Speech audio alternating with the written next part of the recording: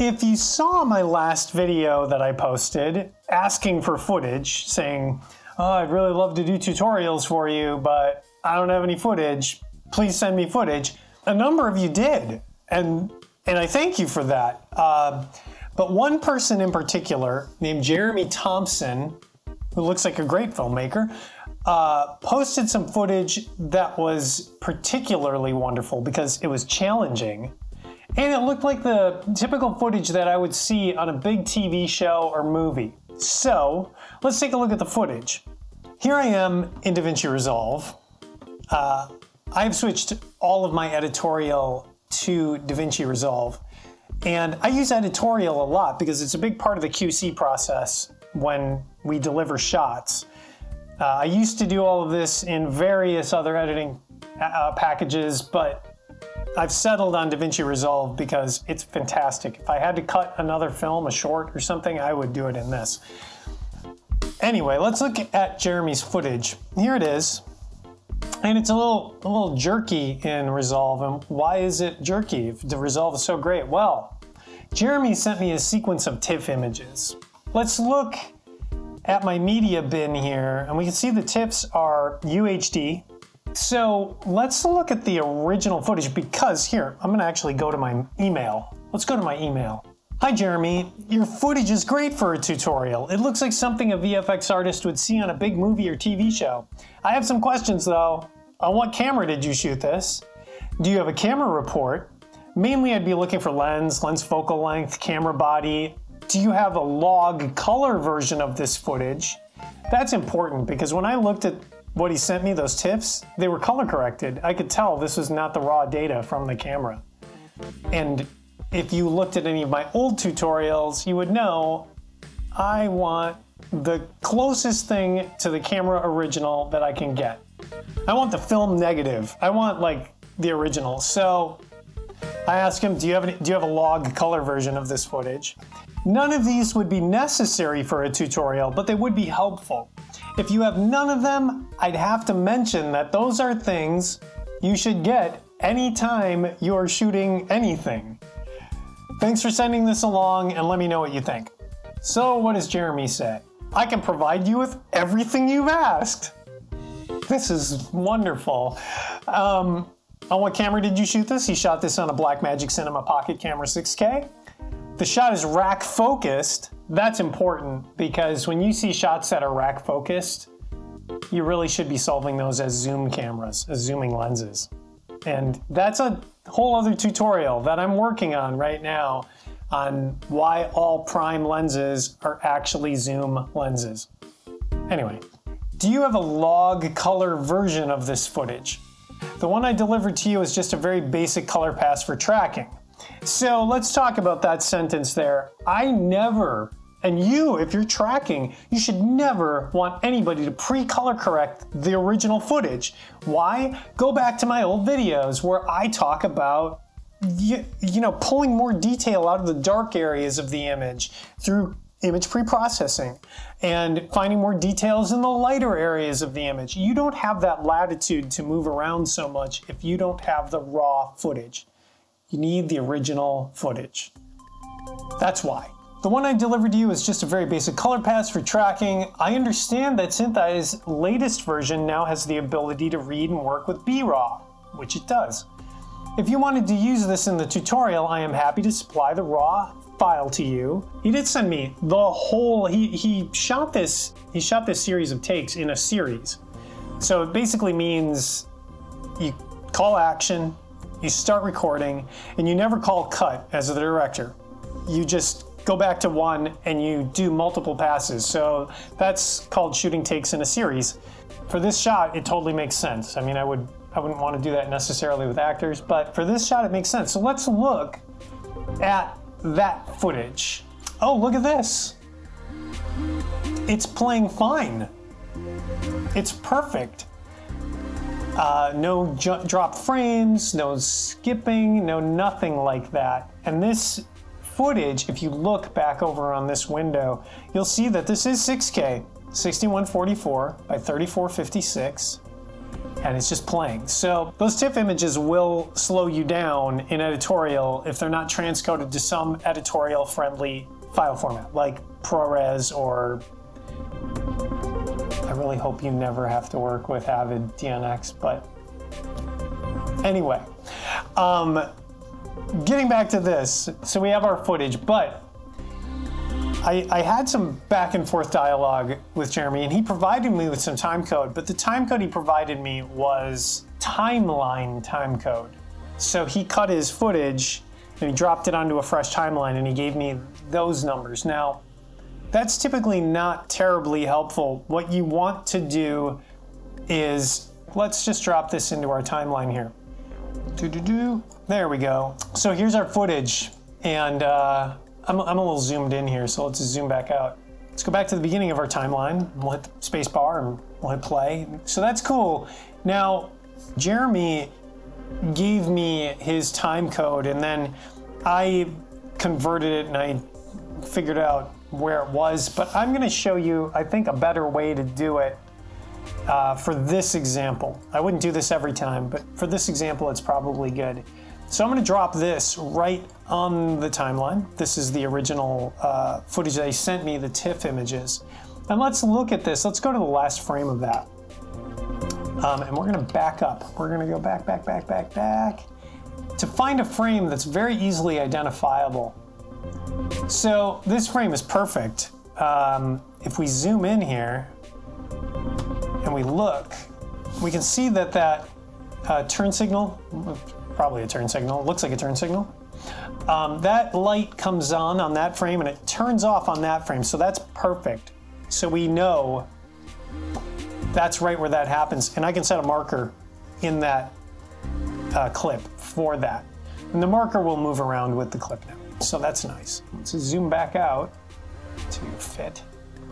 Let's find where that bus comes in, because we know that the bus only comes in on one of the takes in the series, so I happen to know that. So there, that light comes on right there. So I'm going to make a marker right there.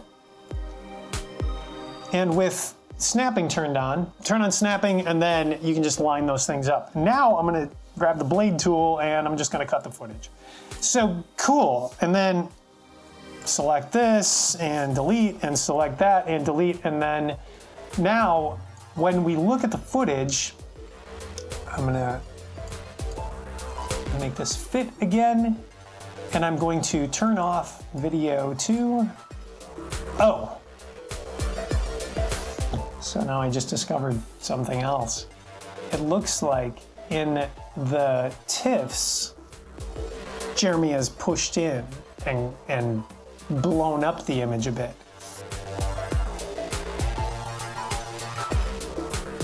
He's repositioned and he's moved it around. You never, ever, ever, this is why you want that raw footage. VFX supervisors, compositing supervisors, this is important. When you're compositing and you've got repos and push-ins and things like that, especially if they're animated, you should be tracking the original footage. You should be compositing with the original footage, and then all those repositions and moves and all of that, that should be done as the last step to integrate it'll make the comp better. Your motion blur will make, it'll be better. Everything will match. So I can talk for hours about that. Just composite at the original camera resolution with no pushes and no repositions. Just trust me on that. But we know that this is the frame range for this footage. If I double click, it will bring that footage up into this window and it'll show me my in and out point. It'll even show me my marker. So that's awesome. Now, I want to, when you look at the size of the file, of that BRAW file, this file is 5 gigabytes. Not actually that big. We're gonna trim it though, so that when we like if you were in charge of the editorial process, if you were in VFX editorial and you needed to trim your footage, I'm going to show you how to do that in Resolve.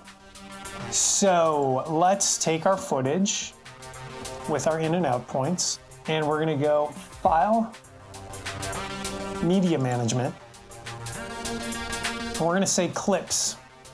And we're going to select this clip. 0 clips selected, so we're going to use selected timeline clips.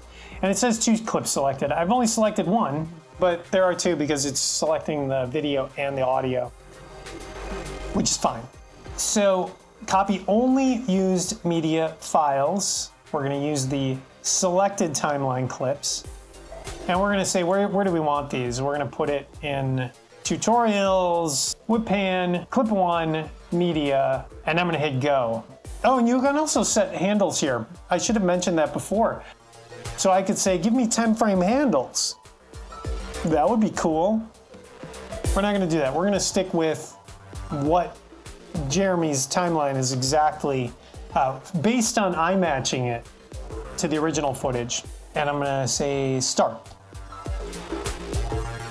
All right, let's look if that actually worked. Holy cow, it did. I'm going to rename it _trim2. And why trim2? Because like I said, I already trimmed it once. I sent that back to Jeremy and he said, oh, your trim is great. So, and it was a little, like I put some handles on there. And I put more handles on because of the tracking. So let's talk a little bit about the tracking.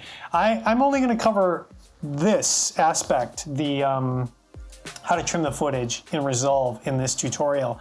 We're going to get to the tracking in the next tutorial, but when you get footage, one of the first things you're going to do is you're going to look at it from the point of view of establishing a plan.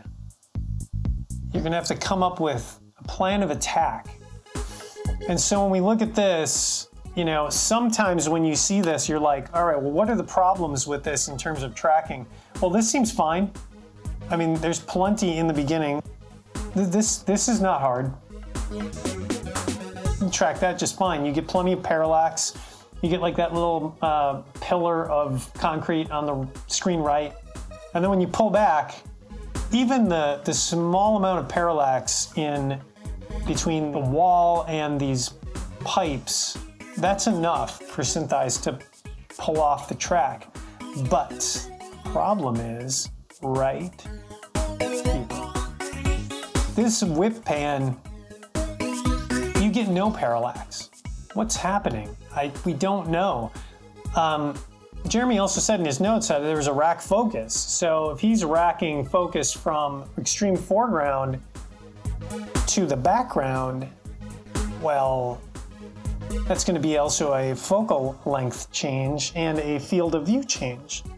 So you're throwing so many different problems at Synthesize in terms of calculation that you're going to be in deep trouble. So I trimmed it with much bigger handles to see, let's go back to the B-Raw, to see if there was maybe more parallax, like maybe in one, you know, before the take started and after the take cuts, maybe there was like a little bit more camera motion from left to right at the end that we could pull out more parallax, but there really wasn't. So that's why I've retrimmed it. There we go. That kind of covers everything I wanted to cover in here.